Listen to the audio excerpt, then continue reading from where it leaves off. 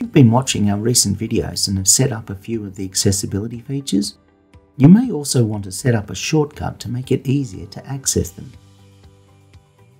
The shortcut will allow you to easily turn the features on or off, or even adjust the settings as needed.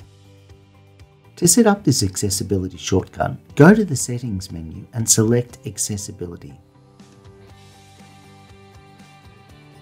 Then scroll down to the bottom where you'll find Accessibility Shortcut. Now select the features you use the most. Leave the Settings menu and now try to use the Accessibility Shortcut. If you have an iPhone without Face ID, then you triple click on the Home button to access the shortcut and see the features that you've set up.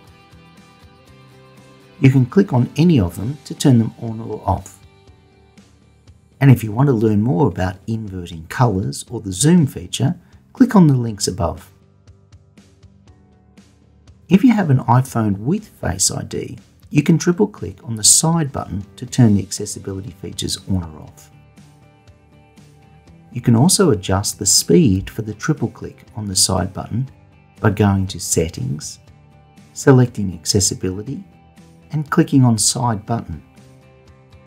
There you can choose the speed for the clicks needed to activate the shortcut.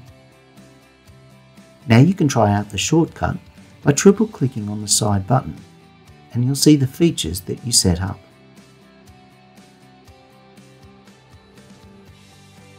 And that's how you activate Accessibility Shortcut on your device.